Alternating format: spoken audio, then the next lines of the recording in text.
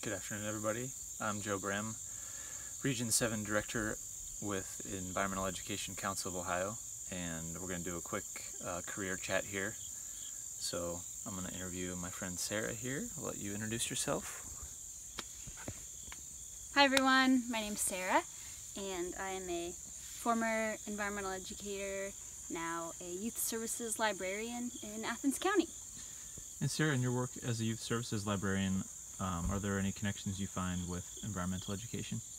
Oh yeah, there are tons of connections, thankfully, because although a lot of my time is spent indoors nowadays, I have the opportunity to do programming outside with kids, and also connect a lot of teens and adults to literature that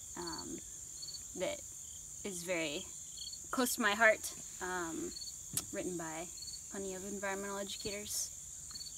Are there any books you can think of that get kids excited about something in the natural world? You can almost make any book get a kid excited about something. I guess an old favorite of mine is Quick as a Cricket by Audrey and Don Wood as a kid. But, you know, you can get kids excited about anything if you want to. Mm-hmm.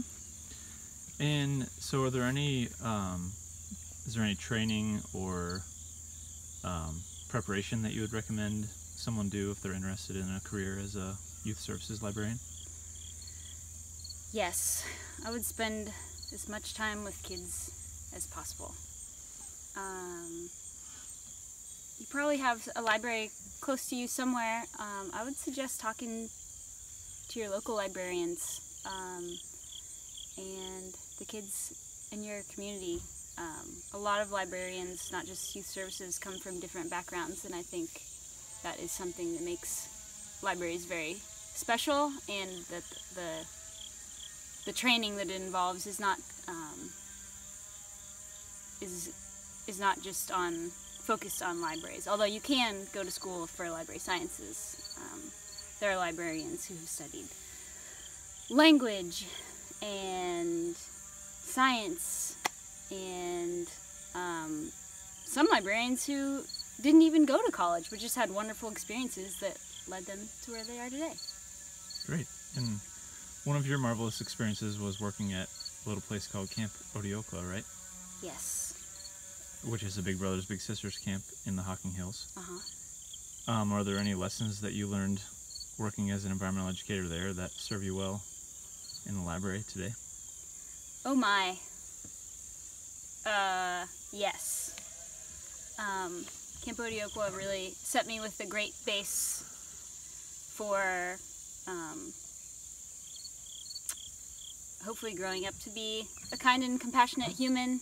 I think something that sticks out immediately is part of their mission is example, example, example, leading by example. In whatever field you're in, whatever your job title is, I think it's always good to remember that you are an example, and not just to kids, but to the other people around you. So. Okay, my last question.